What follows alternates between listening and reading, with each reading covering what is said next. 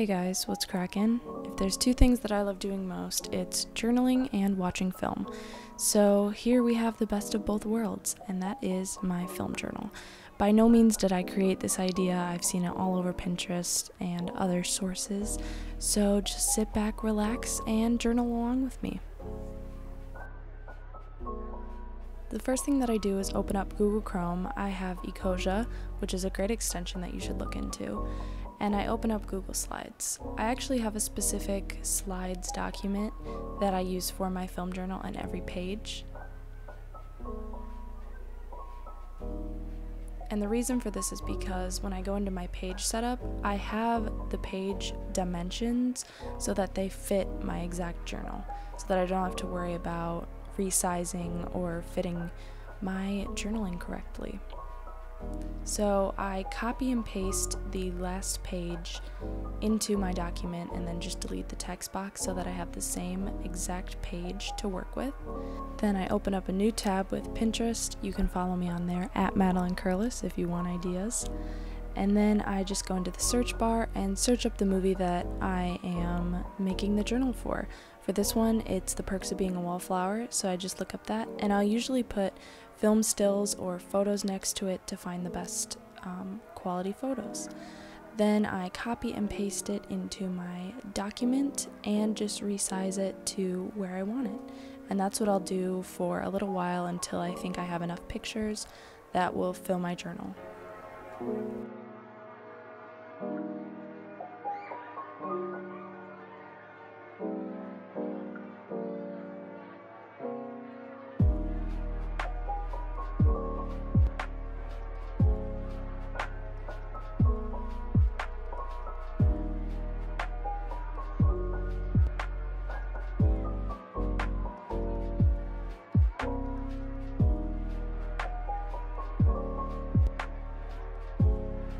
The next thing that I like to do is create a text box so I can add some quotes from the movie.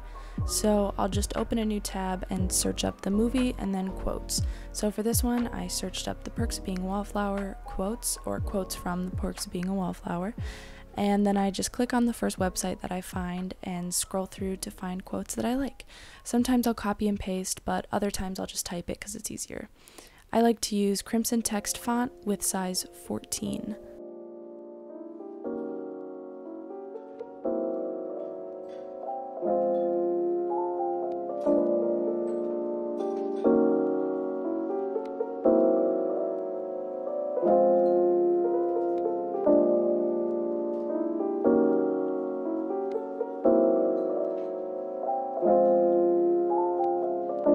Once I'm done with that, it's all cleanup, so I just add some more photos if I feel like I need them. I'll adjust the text box, and then we're ready to print. When you're printing, you have to make sure that you only print the page that you want, so you're not reprinting the same thing over and over again. So I just pick the page that I want, and I print it.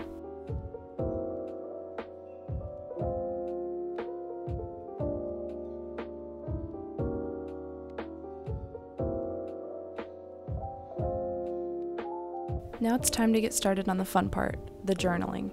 So this is my film journal, and these are some old books and some extra supplies that I like to use, and a random flower for the aesthetic, you know.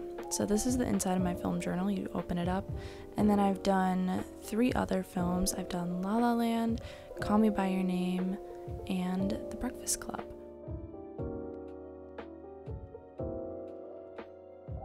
So this one is next, and I'm just gonna wipe down the pages, make sure everything's clean, ready to go, and I'm gonna cut out my photos and save my quotes for later.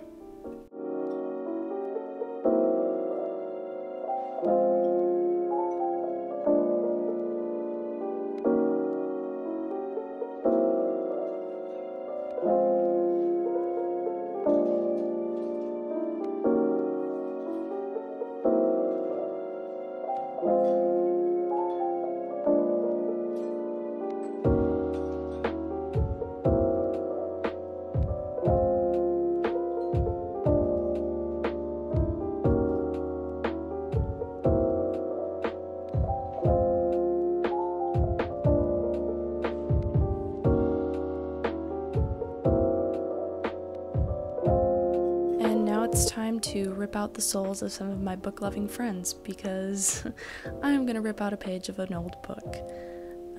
I looked for the word wallflower because I thought that would be a nice touch because the movie is called Perks of Being a Wallflower. So once I found that page, I just ripped it out. Sorry guys.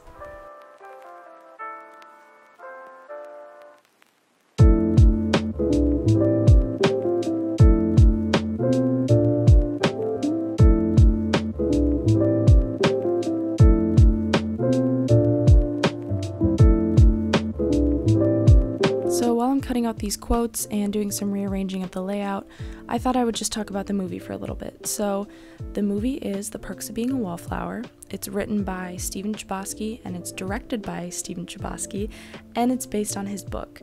So if you haven't read the book and only seen the movie or vice versa, I highly suggest you do both. I saw the movie first and then I read the book very recently, and I think it's a great translation. So I'm just going to read the summary to you. It says, as a freshman in high school, Charlie, portrayed by Logan Lerman, struggles with bullies, depression, bad influences, and girls. Based on a book written by Stephen Chbosky, The Perks of Being a Wallflower thrives as a film, which I couldn't agree with more. While Charlie wants to survive high school, he forces himself to participate in school functions to prevent himself from falling back into his depression. The not-so-typical teenager finds himself being taken under the wing by a few seniors and has never been so excited to have friends again. Finally being happy, Charlie experiments with drugs, sex, and the party scene, but underlying problems from the past cause Charlie to spiral out of control. So the story is definitely an emotional roller coaster, but extremely impactful. It's something so real and not talked about enough because I personally know so many teenagers who either go through it themselves or know someone who has gone through this. This movie is really emotional and it makes you laugh, cry, feel alive in the moment, and just really makes you want to appreciate life. I have to say the acting is a little bit subpar, but that's not really important to the storyline. I think the story is more important than the acting itself. But my favorite character is probably Patrick, who is played by Ezra Miller. I just love his character and just the way he shows his emotion and executes the character really well. So now I want to talk about some of the film techniques that the movie uses. So I think that one of the main things that the film uses is lighting tricks. So they kind of use lighting to their advantage to make you feel a certain way. So especially when Charlie's struggling with his depression, the days are really cloudy and the nights are long because that's kind of how Charlie sees the world. The story is told through Charlie's point of view and rarely explains other characters' perspectives, which kind of makes the story so much more intriguing. And what I mean by this is that the film uses a lot of implicit shots, which basically just means that they imply that the character is sad, but not necessarily coming out and saying, I'm sad. So you kind of have to use your imagination and really focus on the story to kind of get the vibe from what other characters are feeling. Hopefully that makes sense. Some of my favorite quotes, if you couldn't read them already, say, enjoy it because it's happening, we accept the love we think we deserve, and in that moment, I swear we were infinite. I think these are great quotes, and I really honestly live with them every day, and I kind of think about them without even knowing it because these are just kind of foundational points in life. But overall, I just think it's a really great movie and a great book, so if you haven't seen it or haven't read the book, I highly suggest it. And if you have, make sure to tell me what you think in the comments down below. I'd love to start a conversation with you guys and just hear what you think about this movie.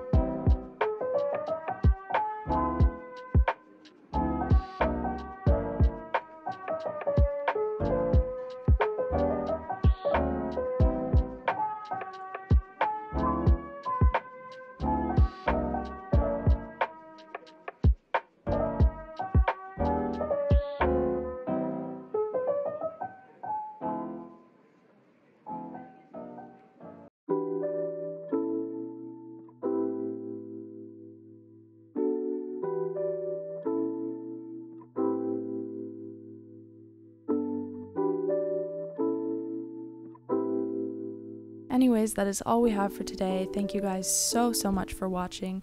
Be sure to subscribe, like, comment down below. I love you all so much, and I'll see you guys next time. Bye.